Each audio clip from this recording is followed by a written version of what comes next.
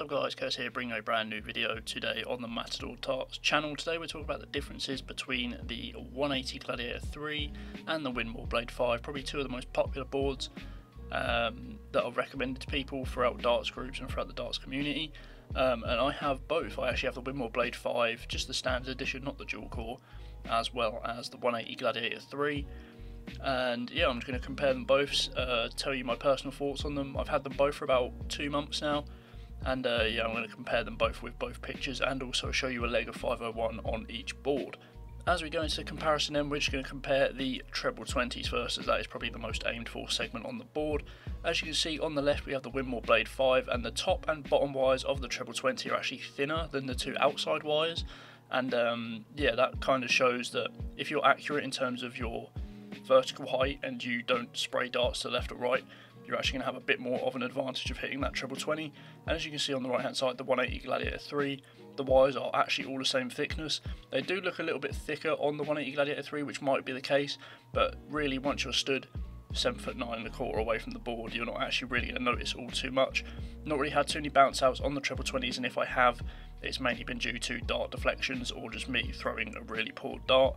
So yeah, both the treble 20 sections on the 180 Gladiator 3 and the Winmau Blade 5 are actually both very, very good. Now we look at the bullseye wires, and as you can see, this is where probably there is the most difference between the both boards.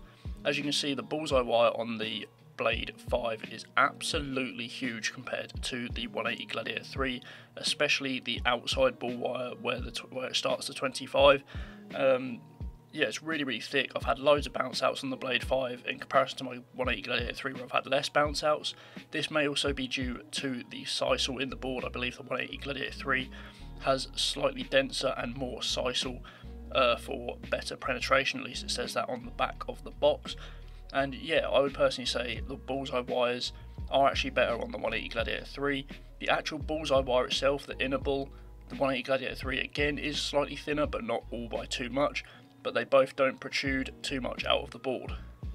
Finally, we're going to look at the overall board itself. As you can see, I've had both boards for around about the same amount of time, maybe the 180 Gladiator 3 for a couple of weeks or a week less. And yeah, both boards have been rotated pretty regularly. The Winmau Blade 5 I didn't rotate for a couple of weeks, but that's why the 20, or the original 20 section below the Winmau logo, is actually a little bit more worn. But as you can see, they both wear pretty much exactly the same. What I will say is the inking on the 180 Gladiator 3 is probably slightly worse.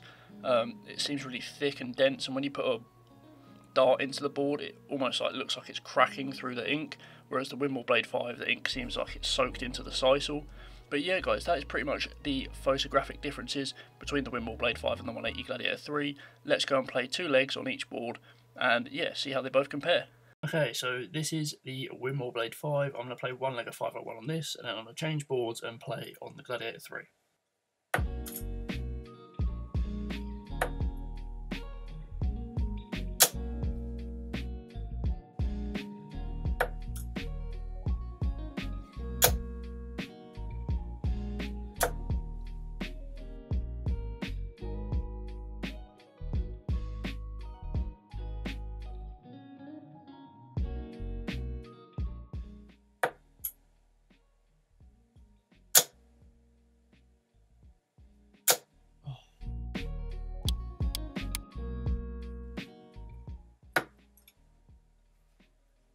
Go 22 darts, better than what I'd done the other day.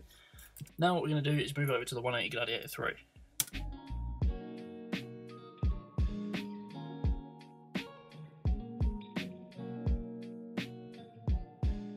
Okay, so now that's up. As you can see, the Gladiator 3 is on the wall. We're going to play a leg of 501 with this.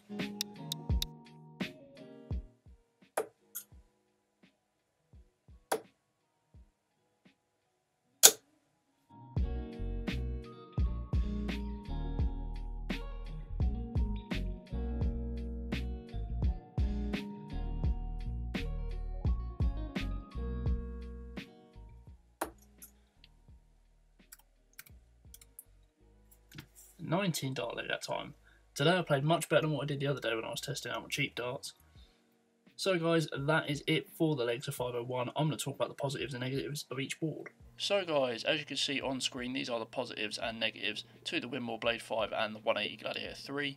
Obviously a positive for the Winmau Blade 5 is the rotor lock system. To be able to get the board in line with the wall so it doesn't wobble is an absolute plus.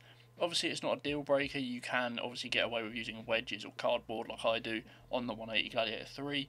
Also the sisal on the Winmau Blade 5 is closer to the wires, a little bit more close to being flush.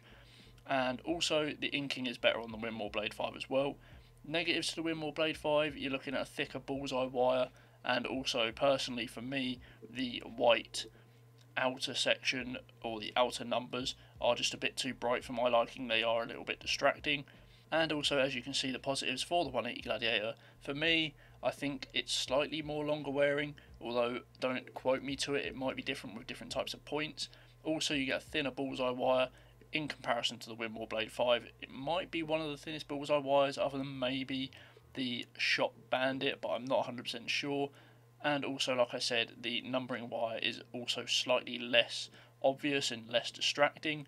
The negatives, obviously no sort of rotor lock system, and also the inking is also a bit thick when you do first get the board, but once you've played with it, the inking does sort of sort itself out.